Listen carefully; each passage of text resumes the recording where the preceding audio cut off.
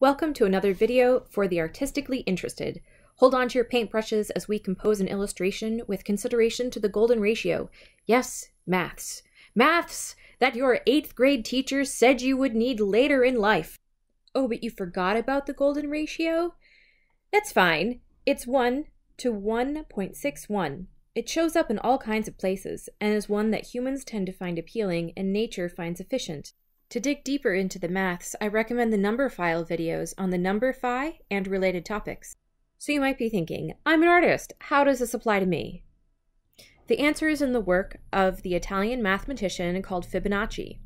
Very simply, he explored a sequence of numbers using phi that when arranged like this became known as a golden rectangle. Each number in the sequence is the sum of the previous two. The units lay out like this. 1, 1, 2, 3, 5, 8, 13, 21, and so on. Sound familiar? Like the rule of thirds you may be familiar with, areas of interest are placed at the intersections of the grid, but the golden rectangle gives us a slightly more natural rhythm to follow as we compose our illustration. Here we have my friend on a summer outing. She's a bold one. I thought it would be fun to paint this picture for the ripples in the water and the contrast of warm and cool areas. If I lay my golden rectangle over this photo, we can already see how this image is dividing up nicely. The girl's figure and shadow create a strong vertical right on one of our grid lines. Also, the division between the water and rocks lines up nicely with the major horizontal. What about this section on the right side? Does it have a purpose? No, so we'll just crop that out. My paper is more like the rectangle anyway. Another idea that the golden ratio gives us is movement.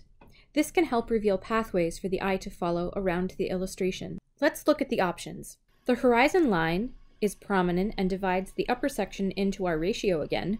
There is also this diagonal that divides the picture nicely, and this secondary diagonal. The ripples in the water create a strong elliptical shape, but I was initially drawn to the warm and cool areas, so let's simplify and call this whole block cool, as well as this area above can be cool, and this sunny area will be warm and balance out the image with a warm area down here. Now that we have considered the golden ratio in planning out a composition, we can take our guidelines and use them as framework for the illustration on the page. Having areas of focus correspond with the rectangle grid and looking for other lines or landmarks that harmonize with the movement of the golden spiral will help direct the eye through the illustration. As the artwork is created, the rules we chose by simplifying the pathways will keep us on track for what kinds of marks to make and where, and guide us in color mixing when it comes time as well. And hopefully, all of this brain work leads to a successful illustration.